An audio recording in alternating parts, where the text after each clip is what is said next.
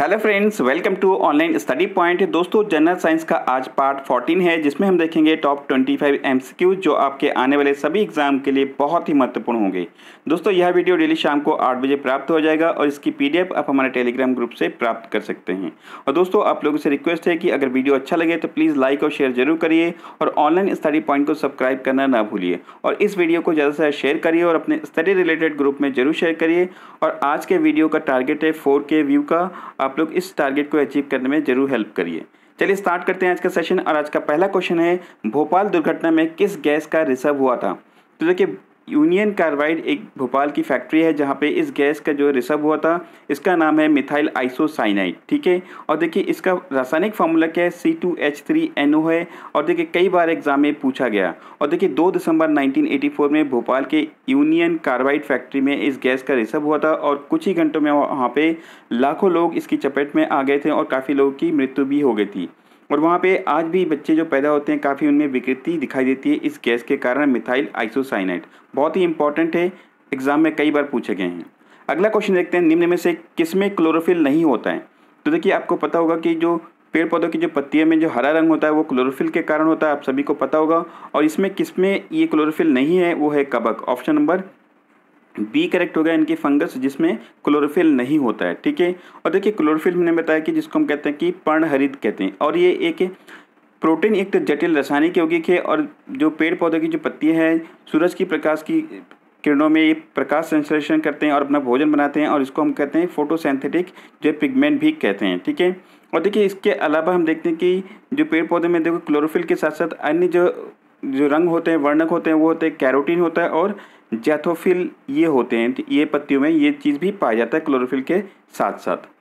चलिए अगला क्वेश्चन देखते हैं, पेस मेकर का संबंध किससे है? तो देखिए यहाँ पे पेस मेकर का संबंध किससे है? दिल की धड़कन प्रारंभ करना। ऑप्शन नंबर यहाँ पे ए करेक्ट हो जाएगा। तो देखिए पेस मेकर, देखिए ये कृत्रिम रूप से भी कुछ ऐसे पेस मेकर बनाए जाते हैं, जैसे इंसानों की जो दिल में कोई प्रॉब्लम आती है तो पेस मेकर के थ्रू इसका यूज़ किया जाता है, और ये कृत्रिम रूप से भी बनाए जाते हैं। आप इस फिगर में देख रहे होंगे, ये एक जो है कृत्रिम यानी कि मानव मेड जो है पेस मेकर है। और देखिए इसका मेन काम क्या होता है, दिल की धड़कन को नियंत्रित रखने के लिए जो है ये जो है एक तरह का एक ऐसा उपकरण है। और इसमें देखते हैं कि जो मांसपेशियों के जो संपर्क करने के लिए जो इलेक्ट्रोड द्वारा जो है इसमें आवेगों का जो है प्रयोग किया जाता है, विद्युत आवेगों का। ठीक है, तो ये जो है कुछ ऐसे कृत्रिम यानी कि मानव मेड जो है पेस मेकर यूज़ किए जाते हैं चिकित्सा के क्षेत्र में।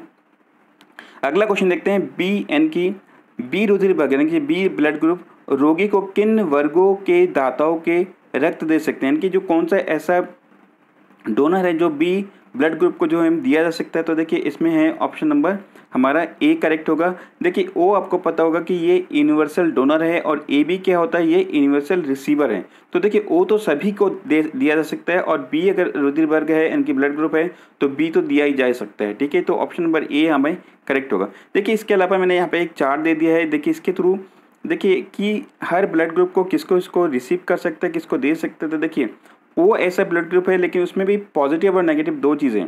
तो देखिए अगर ओ है तो ये ओ माइनस सभी को दिया जा सकता है। ठीक है, यानी कि लेकिन जो प्लस है तो केवल जो भी ब्लड ग्रुप प्लस में होगा उसी को दिया जा सकता है। ठीक है, यहाँ पे देखेंगे। इसी तरह अगर ए माइनस है तो केवल जहाँ जहाँ ए होगा यानी कि यहाँ पे इसको माइनस है, ये सारे जहाँ पे ए दिखेंगे वहाँ पे दिया जा सकता है। ठीक है, ए बी अगर होगा तो यहाँ पे भी दिया सकते हैं, लेकिन जो प्लस वाला होगा ये केवल प्लस चीज़ों में दिया जाएगा जहाँ पे ए होगा। ठीक है, तो इसी तरह हर ब्लड ग्रुप का एक ऐसा ही है। आप इस फिगर को अच्छे से रीड कर लीजिएगा और ध्यान से एक एक चीज़ को अच्छे से याद रखिएगा, एग्जाम पॉइंट ऑफ व्यू से बहुत ही इंपॉर्टेंट है। नेक्स्ट क्वेश्चन देखते हैं, एलिजा इनकी जिसको कई बार लोग एलाइजा भी बोलते हैं, इसका टेस्ट किस लिए किया जाता है? तो देखिए एलाइजा या एलिजा, इसका जो टेस्ट है एड्स की जो है परीक्षण के लिए इसका टेस्ट किया जाता है एलाइजा। ठीक है, देखिए कैंसर के लिए बहुत सारे अलग अलग टेस्ट किए जाते हैं, क्योंकि कैंसर अपने आप में बहुत तरीके के कैंसर है, उसमें ब्लड कैंसर होता है, उसके लिए CBC किया जाता है। इस तरह के बहुत सारी चीज़ें होता है। जो ट्यूबरकुलोसिस है, देखिए ट्यूबरकुलोसिस में मोस्टली बलगम या जैसे एक्सरे वगैरह ये सारी चीज़ करके इसका पता लगाया जा सकता है। देखिए यहाँ पे एड्स की बात हुई है तो इसकी फुल फॉर्म क्या है, एक्वायर्ड एमिनो डेफिशिएंसी सिंड्रोम है। और देखिए ये एक जो है वायरस के कारण होता है और जिसको हम कहते हैं रेट्रोवायरस कहते हैं। ठीक है, चलिए अगला क्वेश्चन देखते हैं, सूर्य की ऊर्जा का मुख्य कारण क्या है? तो देखिए सूरज की जो ऊर्जा होती है उसका मुख्य कारण क्या है? उसका कारण है नाभिकीय संलयन। देखिए नाभिकीय विखंडन के बारे में मैंने बताया था, जो हमारे परमाणु बम होते हैं उसमें जो है नाभिक विखंडन इनकी जो है इसमें ये जो सिद्धांत कार्य करता है। ठीक है, देखिए नाभिकीय संलयन होता क्या है, तो देखिए इसमें क्या होता है कि दो हल्के नाभिक परस्पर संयुक्त होकर एक भारी तत्व बनाते हैं और इस प्रक्रिया में हम देखते हैं कि जो इसको नाभिकीय संलयन कहते हैं। ठीक है, और इसमें जो पूरी प्रक्रिया होती है इसमें क्या होता है, एक नाभिक का बड़े जो है नाभिक का निर्माण होता है और हम देखते हैं इसमें द्रव्यमान संलयन में जो है भाग लेते हैं, जिसकी वजह से उसका द्रव्यमान कम होता है और ये द्रव्यमान जो है एक तरह से ऊर्जा के रूप में जो है रूपांतरित हो जाता है, कन्वर्ट हो जाता है। इसलिए जो है हम देखते हैं सूरज से जो है इतनी ऊर्जा निकलती है। इसके अपोजिट में हम देखते हैं नाभिकीय विखंडन क्या होता है, जब जो हम देखते हैं कि जो है एक भारी नाभिक दो अलग अलग भाग में टूट जाते हैं और उस प्रक्रिया में देखते हैं बहुत सारी ऊर्जा निकलती है, जिसको हम कहते हैं विखंडन कहते हैं, नाभिकीय विखंडन या फ्यूजन कहते हैं। ठीक है, अगला क्वेश्चन देखते हैं म्यूटेशन शब्द किसने दिया था। तो सबसे पहले म्यूटेशन शब्द जो है किसने दिया था, तो इसका राइट आंसर होगा ह्यूगो डी ब्रीज। इन्होंने जो है म्यूटेशन शब्द का सबसे पहले इन्होंने प्रयोग किया था। तो देखिए म्यूटेशन होता क्या, तो देखिए कि जब हम देखते हैं कि जीन में अचानक परिवर्तन जो एक पीढ़ी से दूसरी पीढ़ी के लिए लाभप्रद है और इसको ही हमें उत्परिवर्तन या म्यूटेशन के रूप में जानते हैं। ठीक है, तो ये ध्यान रखेंगे म्यूटेशन क्या होता है।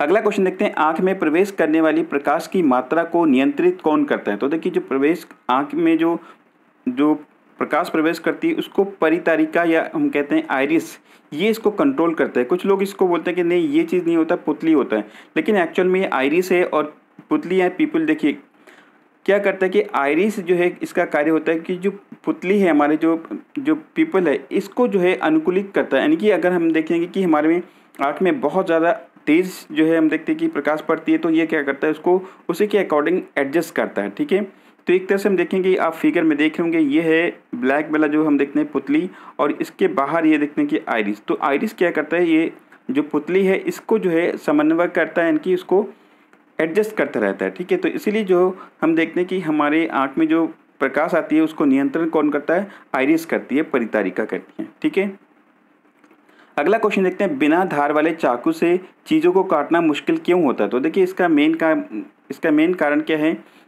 बिना धार वाला चाकू दिए गए बल के लिए जो दबाव होता है उसको कम कर देता है। देखिए इसका क्या मेन रीज़न होता है कि अगर देखिए कि आपने कई बार एग्जांपल देखा होगा जो कील होती है वो नुकीली क्यों होती है, इसका कारण है कि इसकी जो नुकीली क्षेत्र जो दाब होता है वो क्षेत्रफल पर निर्भर करती है। ठीक है, तो अगर ये नुकीला अगर दाब ऊपर से लगेगा और ये कम क्षेत्रफल घेरेगा तो उसमें हम देखते हैं कि ये जो है दबाव ज़्यादा बनेगा। इसी तरह अगर चाकू की नोक अगर पतली होगी तो हम देखते हैं कि उसमें जो है दाब कम होगा, और बिना धार वाले उसमें क्या होगा, वो नुकीली नहीं होगी और वो ज़्यादा क्षेत्रफल घेरेगा, उसमें क्या होगा जो है हम देखते हैं कि इसलिए दबाव कम लगेगा और इस तरह से काटने में हमें ज़्यादा बल लगाना पड़ेगा। ठीक है, अगला क्वेश्चन देखते हैं एक आवेशित वस्तु जब किसी दूसरी आवेशित वस्तु अथवा अनावेशित वस्तु पर बल लगाती है तो उस बल को क्या कहते हैं। तो देखिए उस बल को स्थिर वैद्युत बल कहते हैं। ठीक है, तो देखिए स्थिर वैद्युत बल की एक डेफिनेशन है यहाँ पे। तो ये देखेंगे कि अगर कोई एक आवेशित वस्तु है दूसरा अनावेशित वस्तु पर अगर बल लगाती है तो उसको हम स्थिर वैद्युत बल कहते हैं। नेक्स्ट क्वेश्चन देखते हैं यहाँ पे एक जीन एक एंजाइम सिद्धांत किसने प्रतिपादित किया था। तो देखिए यहाँ पे एक जीन एक एंजाइम की जो प्रतिपादित किसने किया था, तो देखिए ये किया था बीडल एंड टैटम ने किया था। ऑप्शन नंबर बी यहाँ पे हमारा करेक्ट हो जाएगा। ठीक है, तो एक जीन एक एंजाइम का सिद्धांत बीडल और टैटम ने दिया था। देखिए डार्विन ने क्या दिया था कि इन्होंने, और जो मेंडल थे उन्होंने जो देखिए कि मेंडल ने इन्होंने बताया था कि इनको हम देखते हैं कि आनुवंशिकता के जनक भी कहे जाते हैं। ठीक है, और डार्विन ने क्या दिया था, इवोल्यूशन जो थ्योरी ऑफ इवोल्यूशन का जो इन्होंने थ्योरी दिया था डार्विन ने। ठीक है, तो बहुत ही इंपॉर्टेंट थ्योरी है, ये चीज़ कई बार पूछा गया एग्जाम में, डार्विन की थ्योरी।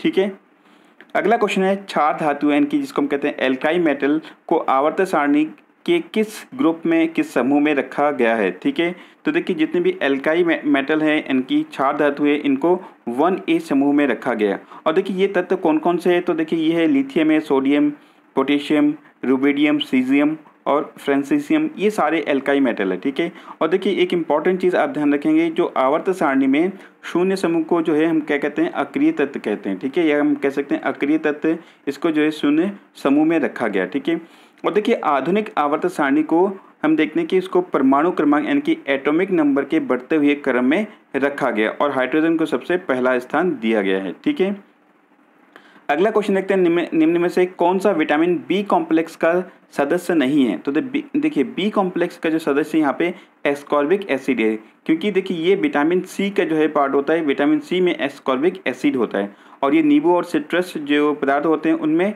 ये सारी चीज़ पाए जाते हैं। बाकी देखिए ये सारी चीज़ क्या है, बी कॉम्प्लेक्स का पार्ट है। देखिए यहाँ पे इंपॉर्टेंट चीज़ अब जो बी कॉम्प्लेक्स होता है इसमें 8 विटामिन होते हैं, ठीक है। B1, 2, 3, 5, 6, 7 और 9 और 12, ये 8 विटामिन बी कॉम्प्लेक्स में होते हैं। यहाँ पे और एक चीज़ बता दूँ आपको, कई बार एग्जाम में पूछा गया था कि विटामिन से रिलेटेड सारी चीज़ आप लोग अच्छे से याद रखेंगे। देखिए B1 विटामिन B1 का जो नाम है, रासायनिक नाम ये थायमिन है, और B2 का राइबोफ्लेविन है, और B3 इसको हम कहते हैं नियासिन, और 5 को कहते हैं पेंटाथेनिक एसिड। तो ये कई बार एग्जाम में इस तरह के क्वेश्चन भी पूछे जाते हैं। अगला क्वेश्चन है, निम्न में से कौन एक प्राथमिक खाद्य उत्पाद नहीं है। तो देखिए प्राथमिक खाद्य पदार्थ की बात करें तो प्राथमिक खाद्य इसमें दूध नहीं है, बल्कि सब्जियां, अनाज, फल ये हमारे प्राथमिक खाद्य उत्पाद में आते हैं, लेकिन दूध नहीं आता है।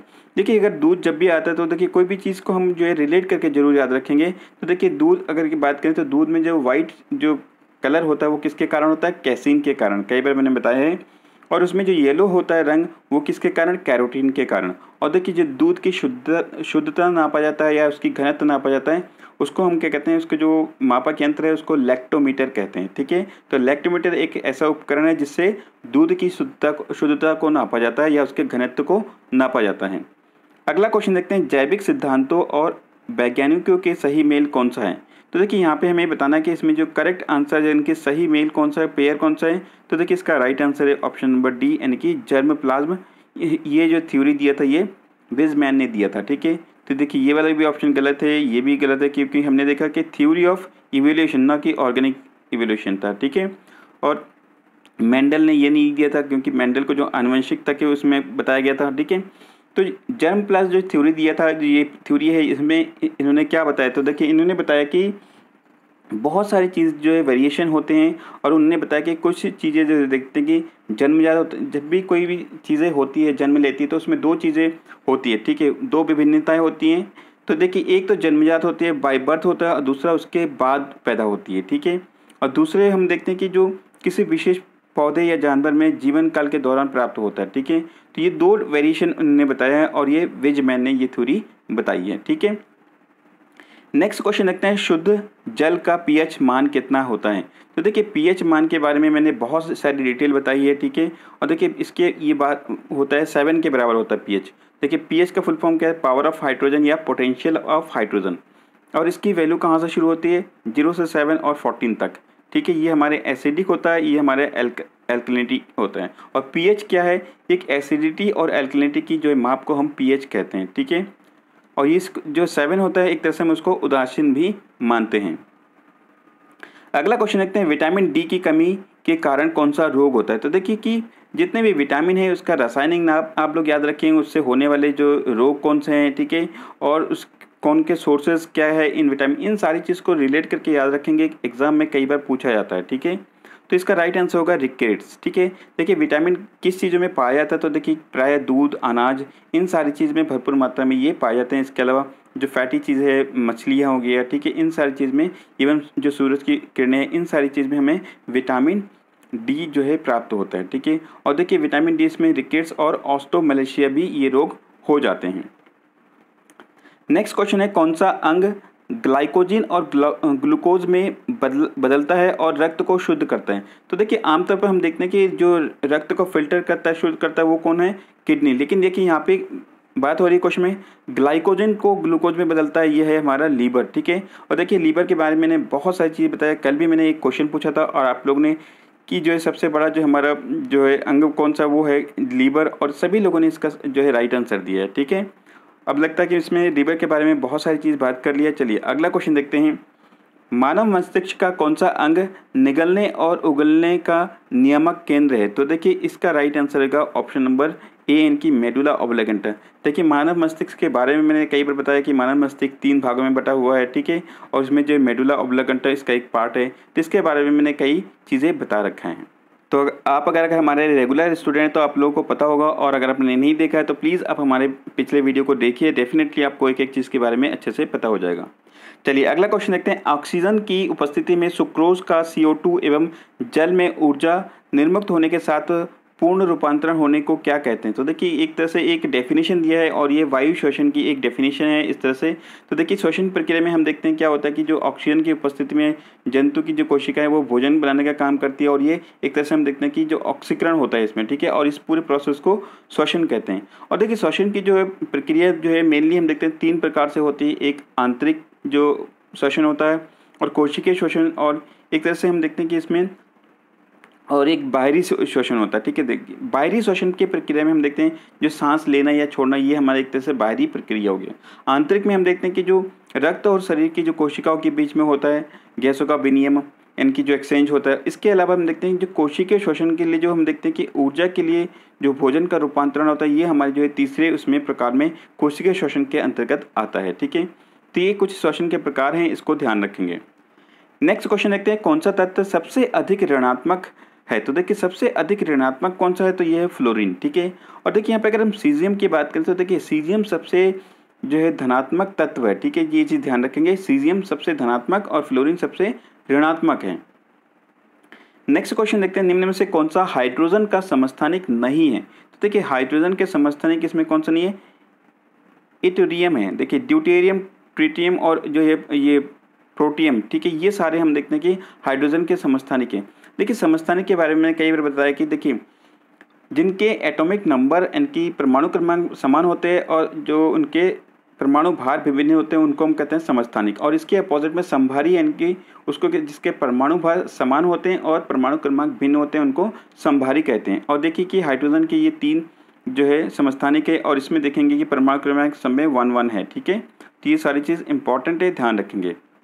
नेक्स्ट क्वेश्चन देखते हैं, पानी का उच्च क्वथनांक निम्न में से किसके कारण होता है? तो देखिए पानी का उच्च क्वथनांक हम देखते हैं परावैद्युतांक स्थिरांक के जो अधिक मूल्य के कारण हम देखते हैं कि इसका क्वथनांक उच्च होता है, ठीक है। देखिए क्वथनांक से आप क्या समझते हैं? तो देखिए कि क्वथनांक यानी कि बॉयल पॉइंट, यानी कि जिस ताप पर पानी जो है बॉयल करने लगता है उसको हम कहते हैं क्वथनांक कहते हैं। और एक चीज़ ध्यान रखेंगे, जो पानी के जो घनत्व है 4 डिग्री सेल्सियस पे सबसे ज़्यादा होता है, ठीक है। तो ये चीज़ भी आप ध्यान रखेंगे। अगला क्वेश्चन देखते हैं, परमाणु भार के आधार पर पृथ्वी पर पाए जाने वाला सबसे भारी तत्व निम्न में से कौन सा है? तो देखिए सबसे भारी तत्व की अगर हम बात करें तो देखिए यहाँ पे परमाणु भार के आधार पर बताया गया तो ये है यूरेनियम। और देखिए ऑस्मियम क्या है कि ये सबसे ज़्यादा, देखिए सिल्वर नहीं है, ऑस्मियम देखिए कि क्या होता है कि ऑस्मियम जो है सबसे भारी धातु है पृथ्वी पर और सबसे हल्का जो तत्व है वो हाइड्रोजन है, ठीक है। और परमाणु जो भार के आधार पर हमने देखा कि ये है यूरेनियम। अगला क्वेश्चन देखते हैं, द्रव्यमान लंबाई और समय के अंतर्राष्ट्रीय प्रणाली यानी कि SI का मात्रक क्या है? तो देखिए बहुत ही सिंपल है, लेकिन इस तरह के क्वेश्चन बहुत कई बार पूछे जाते हैं तो इसलिए ध्यान रखेंगे इसके सीक्वेंस यानी कि किलोग्राम, मीटर और सेकंड, ठीक है। और इसको देखिए कि SI यूनिट का फुल फॉर्म क्या है? International system of unit. और इसके अलावा एक और यूनिट आपने सुना होगा MKS सिस्टम, और इसका फुल फॉर्म क्या है? मीटर किलोग्राम सेकंड सिस्टम, ठीक है। तो ये चीज़ ध्यान रखेंगे। अब आपके लिए आज का क्वेश्चन है, विटामिन बी की कमी से होने वाले रोग का नाम बताइए। तो इस क्वेश्चन का आंसर कमेंट बॉक्स में जरूर बताइए और दोस्तों वीडियो को ज़्यादा से शेयर करिए। Thank you for watching this video. Have a wonderful day ahead.